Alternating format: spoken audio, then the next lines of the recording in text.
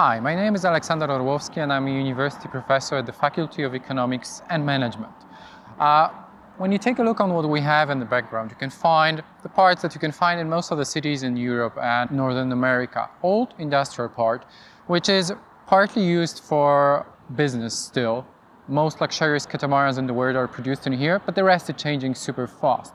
You have the most popular clubs in the summertime in here. You have the area in which apartments and office buildings are appearing. The question is how to make that area in the way that people would like to spend their time and would like to live in there. That's what we do when we work on something that you can call smart cities. Smart cities, the parts in which we try to make cities more pleasure for people to live using new technologies, mostly ICT.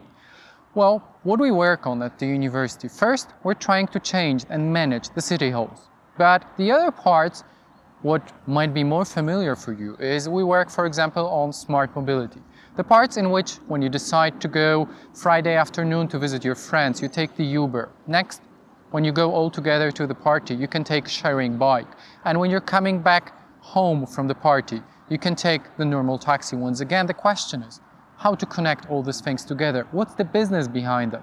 How the companies earn the money, or they don't, when you pay €1 for 10-15 minutes riding a bike. That's what we work on in here. Business models, how to connect all these parts into one transportation system of the city. What else? We try to work on the new technologies which might be used in smart cities, like blockchain. We don't want to do it as a science only, so we work with big international IT companies. We work with the city halls in here in Poland, but also in other countries in Europe, like Germany, Spain, France, or other continents, mostly Southern America. What can you practically learn about smart cities at our university? There are several topics that you can find in here, starting from the ones in which we are working on air pollution and the quality of air. All the types of sensors that you should install in the city makes the predictions how to lower the air pollution and work with that area. What else? We are working on environmental protection with the part which is called lowering the use of electricity and CO2 emission.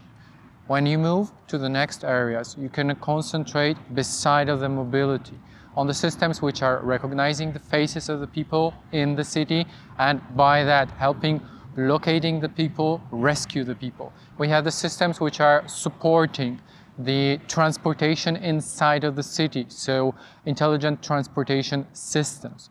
What else in details can be presented in there? There's all the areas in which we're working on the people and people's behavior within the city. And all that things together should be managed. We don't want to have separate islands, transportation only or air pollution only, because that system works in the way when it's done correctly, which means it's managed as the whole, because the influence of one system to another is super complex. If you decide to come to us, you can find that topics in your everyday lectures at classes. So you won't learn that in the beginning as the main part, but you will have these real-time examples when you're going to study with your colleagues from 10-15 countries in one group. What else? If you will decide to study more and do your PhD, for example, you can join us and start working on that as a real science. We don't want to do it as a theory only. So we have lots of cooperations, lots of examples with other cities, which from my perspective is super interesting, which we hope you will like as well. If you will decide for that, we will be really happy to see you here at the Gdańsk University of Technology.